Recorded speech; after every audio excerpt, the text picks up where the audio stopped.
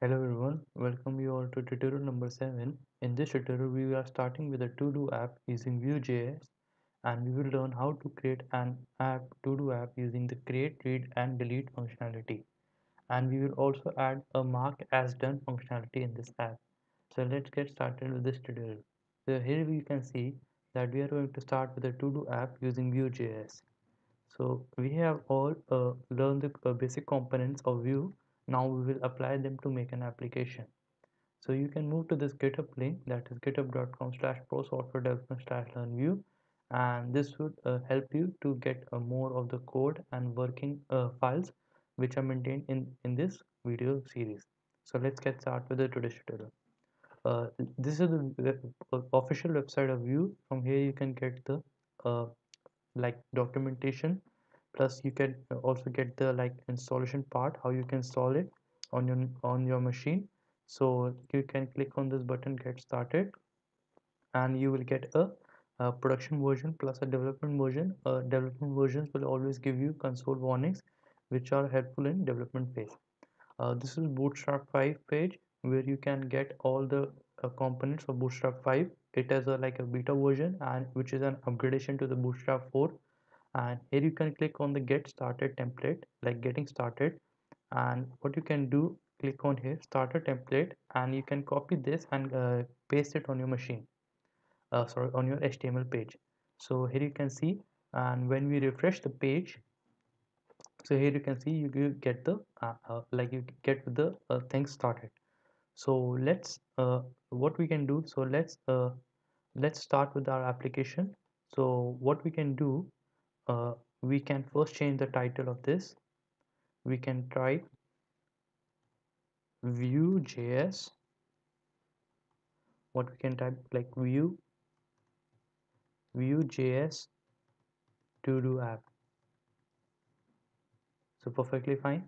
And we can like give a heading h1 is equal to hello world. Instead of this we can give this a same heading, Vue.js to do app. And we can like we can paste this and we can put style. Okay, we'll put the styling later on.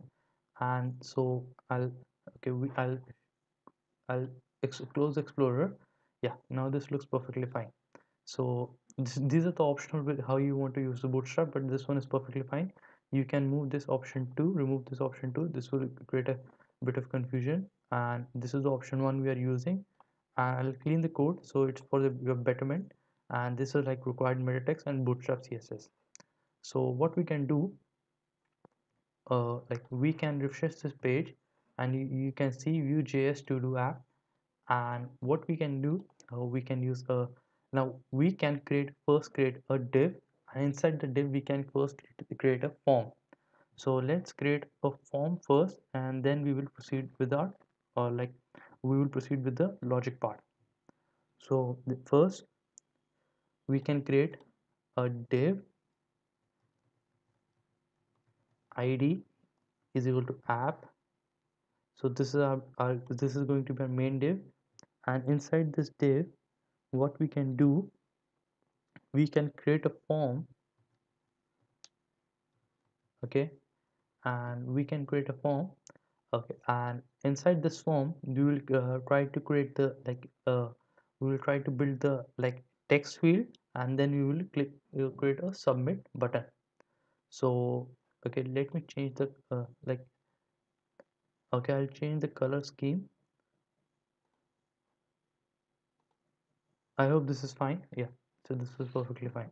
So okay, we I can also I changed the color scheme for the better visualization. So now inside this form, what we can add a like input type is equal to a text. So let's add this, and before that I'll give div class is equal to uh, like I'll add a input type, and I'll give this as a text, and I'll close this input type. Yeah, perfectly fine. Now I'll refresh this page. I'll go back to the page. Yeah, So here you can see I have a input type is equal to text. So we'll do all the styling later. So what we can do, uh, plus I'll give the name as is equal to name is equal to do text, and I'll give this as the ID also, and this is going to be the same to do text. And for this I'll give a label. Okay, I'll give this as a label for to do text. And what you can add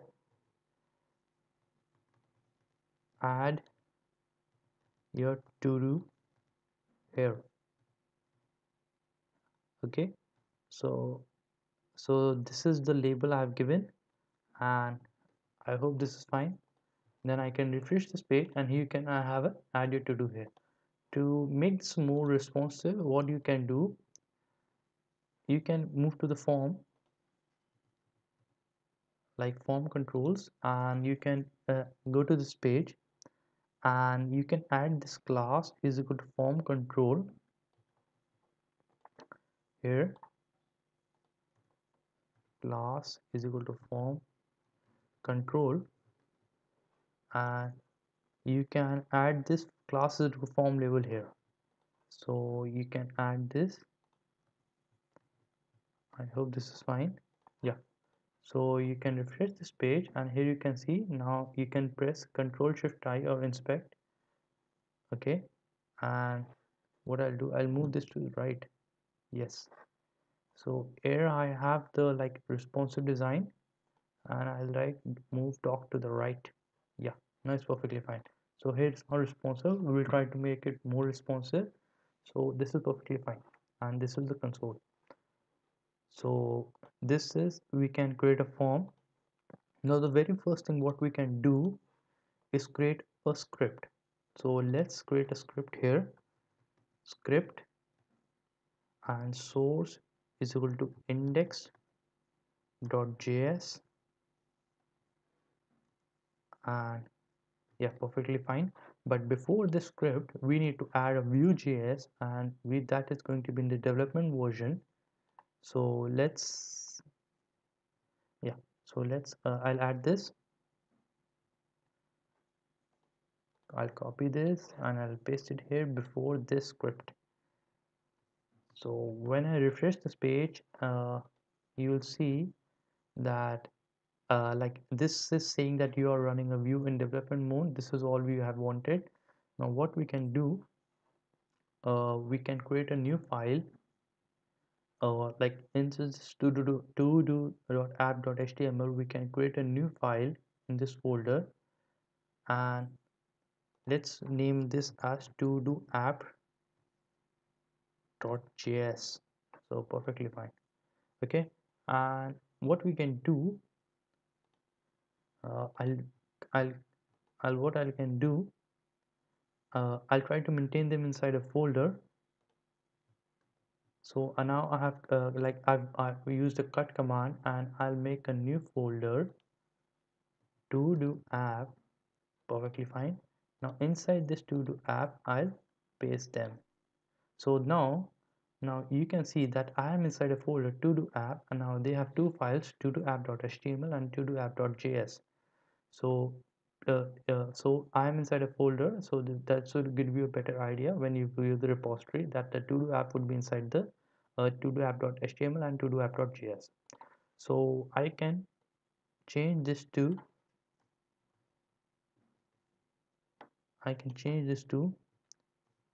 to do app.js. So this is perfectly fine. Sorry,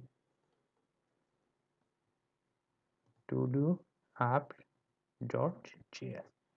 Perfectly fine.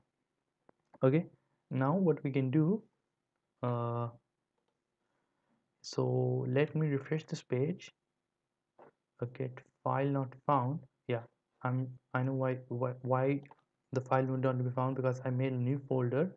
Now when I go to the directory, so here you can see I have a to do app, and inside the Todo I have to do app.html, so it works perfectly fine.